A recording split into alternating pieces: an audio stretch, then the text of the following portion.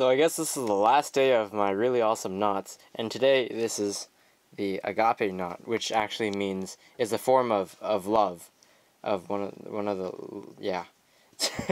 The other thing I like about the name Agape is that if you read it, it says a gap, and there is a gap right here. Okay. So today I was doing it Stratford style, so I got everything. I have my dress shoes, pants, dress shirt, and of course tie. Alright, so position it. Alright, so big end goes right where your belt is. Make your dimple. Okay. And to some extent my videos are actually mirrored because I'm left-handed. If you're left-handed, then it's not mirrored, I suppose.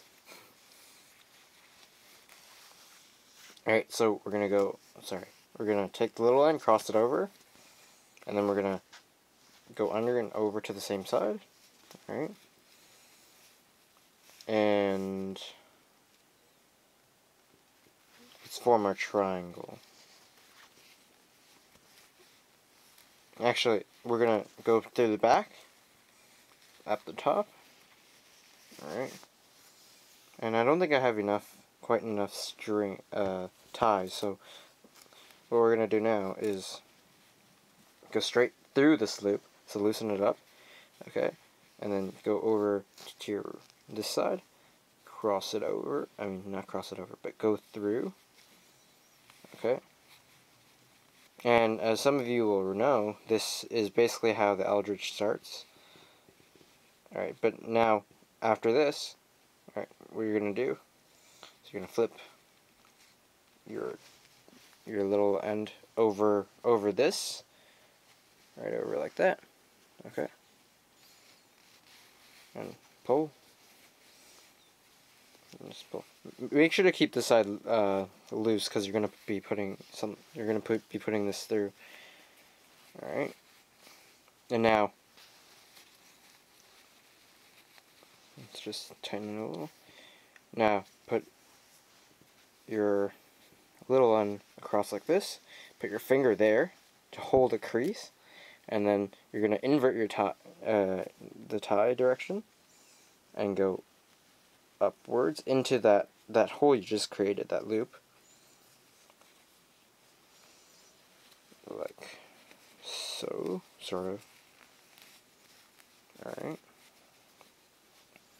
and you have the Agape. Ta-da! So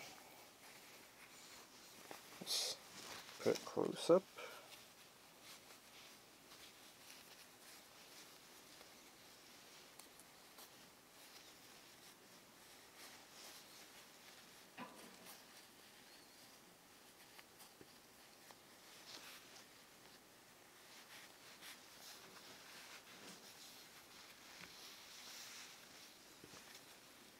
And you can fiddle around with it. I like having the hole pretty big so you can actually see that there's a gap.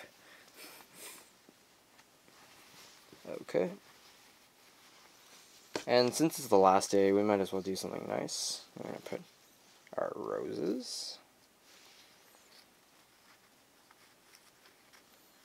right into that slot just beside the hole. Alright.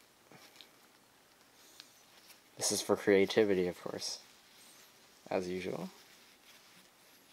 We're going to hide it just behind the tie, and